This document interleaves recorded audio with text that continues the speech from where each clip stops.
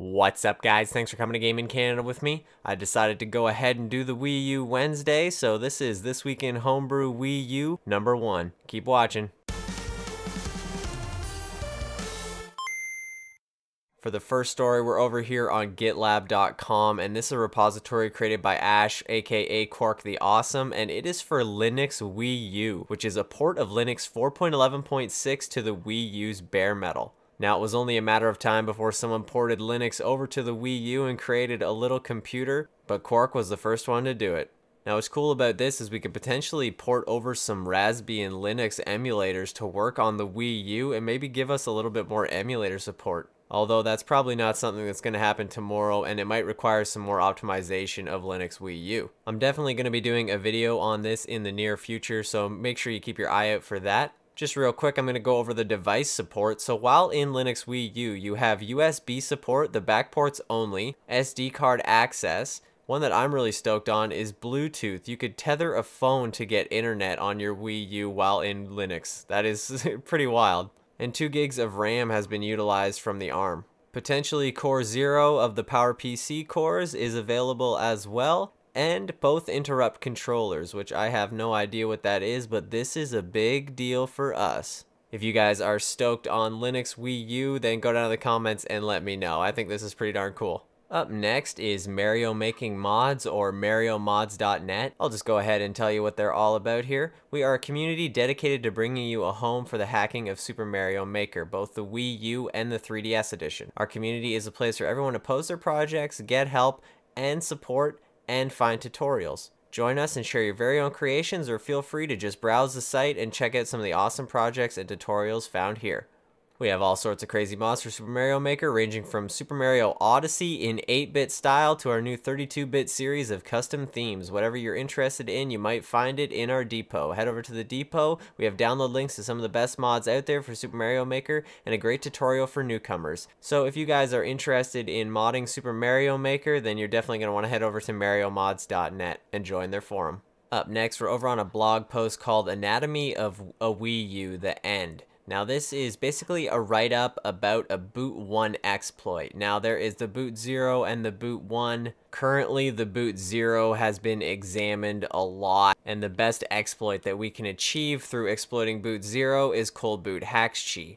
Now, boot1, although being dumped now, has not really been poked through, and we're not too sure if there is another kind of exploit inside of it that could be better than cold boot hexkey. This article goes over a quick little exploit that does exist, but in the end, it seems to be equal to cold boot hexkey, according to Quarktheawesome over here. Quark seems to be making it into this episode a heck of a lot. Shout out to Quark for still working on the Wii U. He says, the nice thing about this is being able to dump boot1. While it's certainly no key, we actually have the binaries now and can look for other bugs in it. The bugs explained in the post is cool and all, but it's not really an improvement over cold boot hexkey as a cold boot exploit. So as you guys can see, there is possibly still a better exploit than cold boot hexkey in the works somewhere if somebody can figure it out.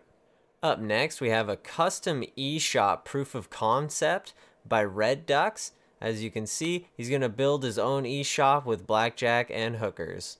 I'm not sure exactly what this is all about, but I do believe maybe in the near future you could access some sort of custom eShop from your hacked Wii U. That would be pretty darn awesome once the end of life for the Wii U happens and you can no longer download anything from the eShop.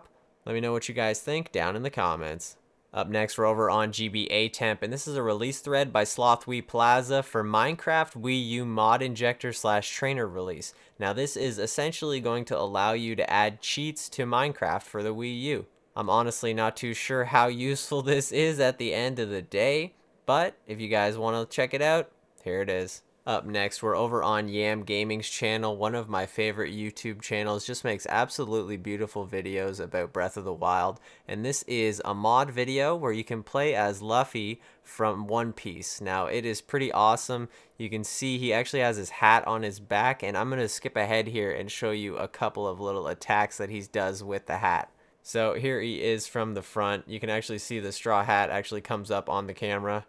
Here he is throwing his hat like a boomerang at this stone talus. Absolutely awesome. Still over here on Yam's channel, and this is playing as Midoriya from Boku no Hero Academia. Over here on the Complaining Gamers channel, now you might remember I featured this Toon Link mod for Breath of the Wild. Now you can change the giant horse into the King of Red Lions, and he looks absolutely awesome. The animations are there and everything. Now you can actually take this horse into the water and just fly around with it. Look at this. It is just like playing Wind Waker. Absolutely so cool. So here you can take the horse out, and as you can see, it's actually the Ganon horse. So you can go ahead and get the giant horse out, and bada boom, bada bing. It's actually the King of Red Lions, and it walks around. Absolutely wild. One of the last mods is actually a Breath of the Wild Xbox or PlayStation controller replacement. So I'm going to show you guys a couple of screenshots from this. As you can see, here's the B button within the game replaced with the Xbox B button. If we scroll down a bit, the actual Wii U Pro controller is replaced completely by the Xbox controller layout. There is the Western layout, which swaps the A and B buttons. Now there's also the PE layout, which swaps the A and B buttons as well as the X and Y buttons. If you guys were interested in doing a controller mod for your game, then go ahead, head over to BSOD's channel and learn how to do this within WiiU Emulator. He's actually got a great little tutorial vid, super easy to follow. All you have to do is replace a couple of files. Last, but absolutely not least, is the Wii U emulator known as SMM. Now, it has actually gotten 2 releases lately, 1.11.3 as well as this most recent release, 1.11.4, which just came out earlier. So with the last 2 releases of SMM, there has been an experimental new option put into it known as the dual or the triple recompiler, and this allows you to basically utilize your cores of your CPU a lot better. So if you have been not trying out SMM because no games worked on your PC or your laptop in recent releases, you're definitely going to want to try out 1.11.4, because I've seen stuff like this, a Rager Edge Pro tablet running 11.4 of SMM, and it's playing Breath of the Wild. This guy basically has his own little Switch on a tablet. Now obviously it's not running perfect, but look at this. This is running better than it used to run on people's really amazing computers. SMM has come a really far way in just a year, maybe just a little bit more. I guess it's actually been less than a year because Breath of the Wild only just came out last year, didn't it? Oh my god. If you guys are interested in running SMM 1.11.4 and you want to update to some new graphics packs that aren't broken in Zelda Breath of the Wild, guys, make sure you subscribe to BSOD Gaming if you haven't already, as well as the Complaining Gamer. Whenever anything SMM related comes out or Breath of the Wild, they make great videos covering it all. Often with SMM updates or with Zelda Breath of the Wild updates themselves, graphics packs and trainers and all sorts of things all get broken, and you often have to wait for fixes. BSOD Gaming and the Complaining Gamer always come at you with those fixes. Well, I hope you guys enjoyed this week in Homebrew Wii U number 1. There wasn't a ton of stuff, but I managed to squeeze in some things there. It's helpful having SMM mods to fill up a little bit of time. I hope you enjoyed. I hope you guys want to give this video a thumbs up, but if you wanted to give it a thumbs down, I really couldn't stop you. If you wanted to subscribe to the channel for more videos, again, you could probably do that as well. Much love. I'll catch you guys soon. Peace.